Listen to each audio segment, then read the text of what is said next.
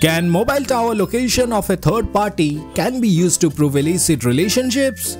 Let's learn through a recent case law of Karnataka High Court. Welcome to Legal Hazel, where laws made simpler. Let's assume the husband as Anil and his wife as Tina. Let's assume the alleged paramour of Tina as Raj.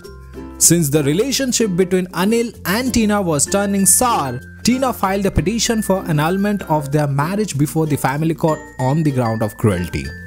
The husband, Anil, on suspicion against his wife of having an illicit relationship with Raj, a third party, filed an application before the family court calling for the call records of Tina and Raj to prove the adultery. Although the family court allowed the relief at the first instance, however, after review of its order, the court directed the mobile operator to produce the mobile tower location details of both Tina and Raj instead of their call records. Agreed by the said order, Raj, who is Tina's paramour, approached the Karnataka High Court.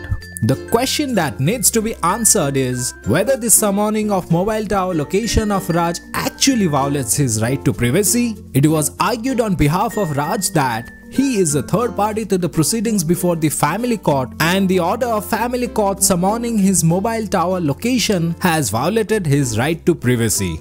It was argued on behalf of Anil, the husband, that the mobile tower location details are necessary to demonstrate the illicit relationship between his wife Tina and Raj. It was also argued on behalf of Anil that he wants his wife back as he wants to save his marriage as well as the future of their child.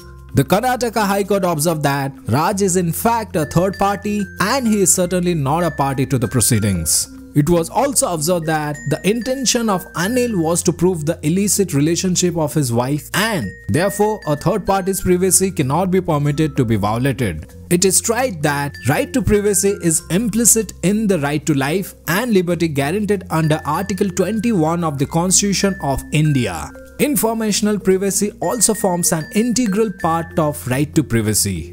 Hence, the order of the family court summoning the mobile tower details was quashed. Like and subscribe to Legal Hazel for more animated case laws.